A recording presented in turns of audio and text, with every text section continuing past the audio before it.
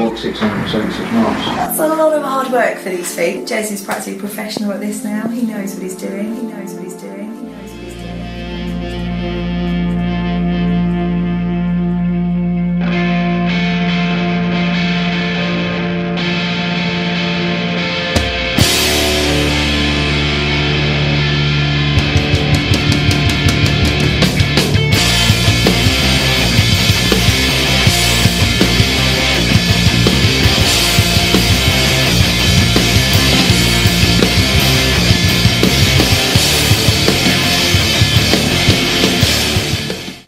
Here on time, just waiting now for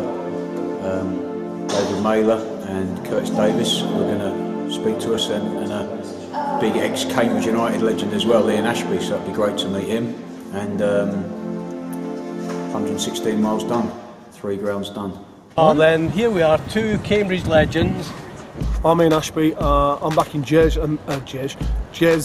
mission 676, please donate £6.76. Come on, Jez, 676.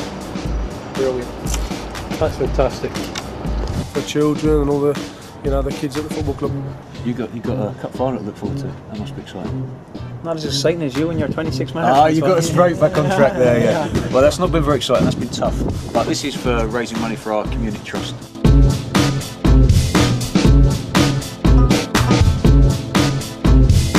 Curtis, brilliant for you to give us your time today. Top fire on the head and everything, really appreciate it. And just saying to you before that maybe 4 years ago we did something similar where we was promoting or highlighting the fact that lots of non-league clubs don't get any youth funding. You started at Luton, didn't you? Yeah. And there's a big article that someone wrote about yourself, Dave Kitson and Jack Collison.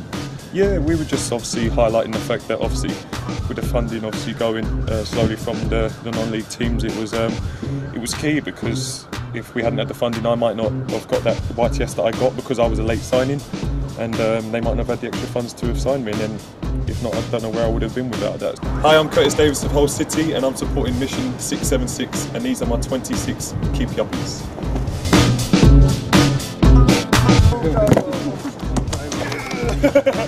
Alright, cheers mate, nice one.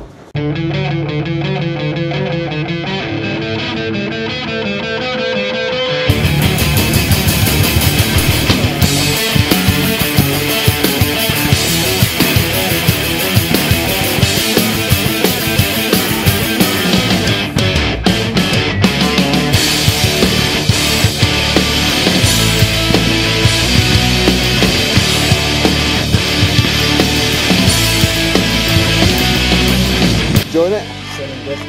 We're enjoying it. Sun's out. Just what you want to hear, and it feeling good. Cheers, mate. Thank you for that empathy.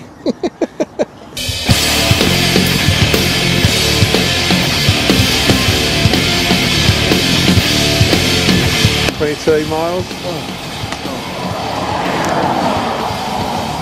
Last thing I want is chocolates, dude.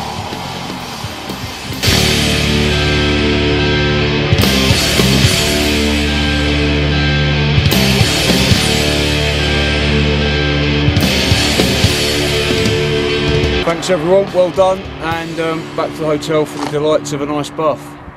Very good. And is that Luke? Let's just go back.